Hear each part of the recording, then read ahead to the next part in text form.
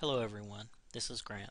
In this video I'm going to show you how easy it is to install the OpenShift client tools by Red Hat on a brand new Ubuntu 11.04 installation.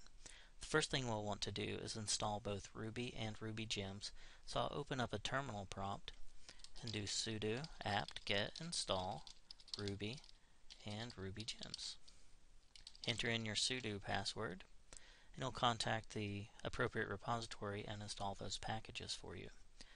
Now that we have Ruby and Ruby gems installed, installing the OpenShift client tools is as easy as sudo gem install RHC.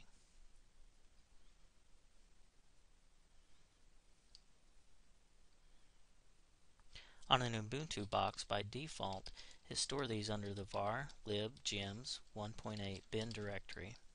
Once in this directory, let's test them out by issuing a quick user info command.